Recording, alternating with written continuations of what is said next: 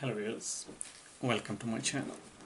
And today's topic is mad cow disease, which is also known as BSE, which is the abbreviation of Bovine Spongiform Encephalopathy.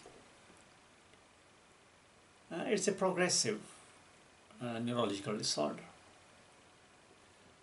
and the mad cow disease is caused by an infectious transmissible agent termed as proin.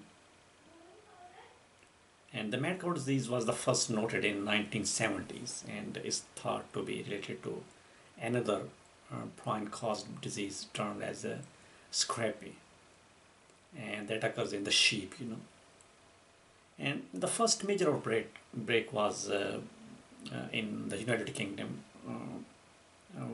in 2010, and where about 200,000 cases were noted in the cattle. There is a relationship between the mad cow disease and the human proin disease called variant cross-fed Jacob disease, and in the United States, 4 cattle have been infected as having been infected with the mad cow disease proins, and while in Canada there were 20 cases that were identified,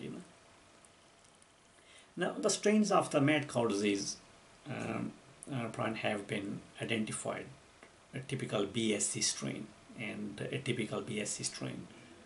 Now, the atypical strain may also occur spontaneously.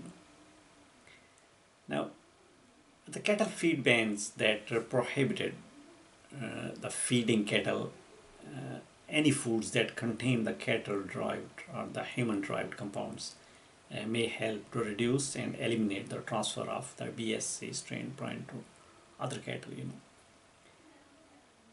Thank you very much for watching this video. If you need more information about any disease, any medical condition, you can visit our website www.diseasesandtreatment.com, and please do not forget to subscribe to this channel for more informative videos every day.